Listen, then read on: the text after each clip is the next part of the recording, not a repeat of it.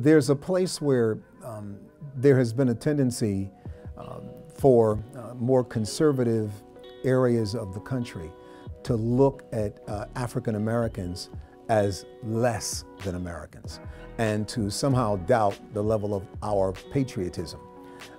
At the same time, there's a demand for that patriotism. But that line and the lines in that particular section are saying essentially that we can embrace American values, we can embrace American ideals, but we have to be given the same justice that every other group is given in terms of being a part of the American society.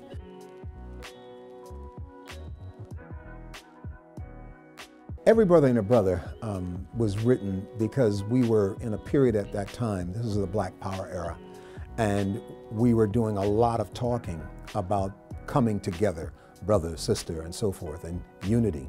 And one of the things that we were missing, ironically, Jesse Jackson talked about it at that particular time, that you can have a situation going where just because someone is black doesn't mean that they're necessarily down with the movement or down, with the progress of our people.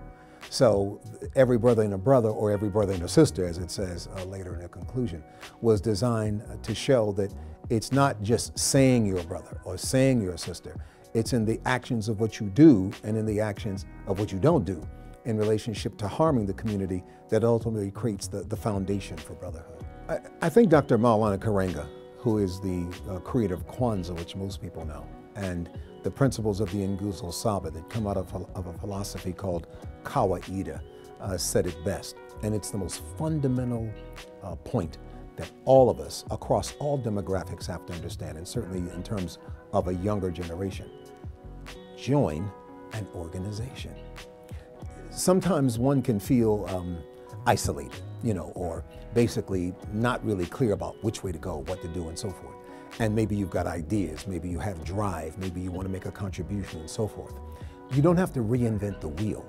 Take a look at what organizations are doing things that you feel in sync with, that really, if combined with your beliefs to give you a sense that you could make a difference in that organization, that you could actually be a part of that in making a difference in our community.